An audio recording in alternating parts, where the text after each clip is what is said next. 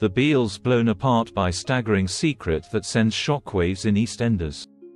Ian returned to Albert Square last year with Cindy Beale in tow, much to the horror of Kathy Beale.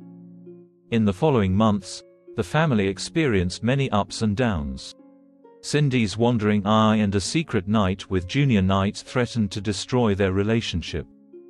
However, it is Ian who is set to cause suspicions among his family in upcoming scenes when he anxiously checks his phone, before making excuses as to why he can't attend Bobby Beale's birthday celebrations.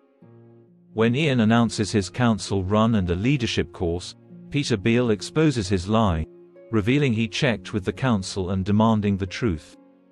Next week, Ian prepares to leave for his trip under Peter's disapproving glare, but the contents of his suitcase soon spark suspicion for Cindy.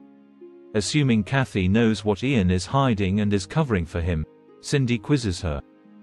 Following Kathy's advice, Cindy heads to Beale's Eels and asks Ian if he's having an affair. Though he assures her he's not, Cindy later makes another discovery that leaves her questioning everything. Determined to get to the truth, Cindy asks George Knight to drive her to a mysterious address.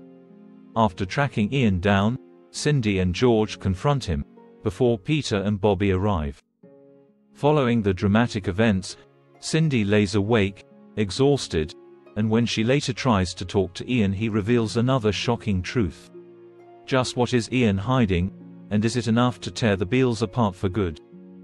Các bạn vừa theo dõi một sản phẩm của OK Spoilers. Xin chào và hẹn gặp lại các bạn video tiếp theo.